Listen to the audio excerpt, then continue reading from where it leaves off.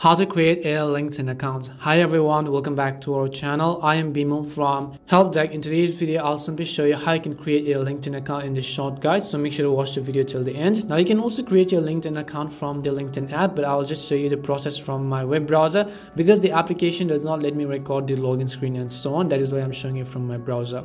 Now once you go to linkedin.com, you already have an account and you can just enter your email and password and tap on the sign in button. If you want, you can also simply sign in with your Google account, but I'll just show you how you can create an account from scratch using another email address. So tap on the button that is new to LinkedIn and then join now button over here. As you can see, I'll just select it up as well. It will ask me to enter an email and password, so I'll just go ahead and enter that. Let me just go ahead and choose an email address which I want to use for my LinkedIn account.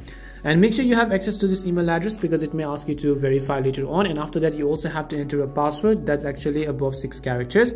So let me go ahead and enter my password. Once you enter your password, if you're not sure what you've typed in, just tap on the show button over here, and what you have to do is tap on the create button or the continue button. Once you do so, it'll ask me to enter my first name and my last name, so I'll just go ahead and then do that as well. Once I do so, tap on agree and join button.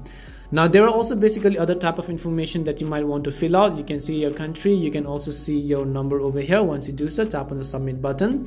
It may also ask you to verify, so we will also wait until we receive the code and then we will verify your account.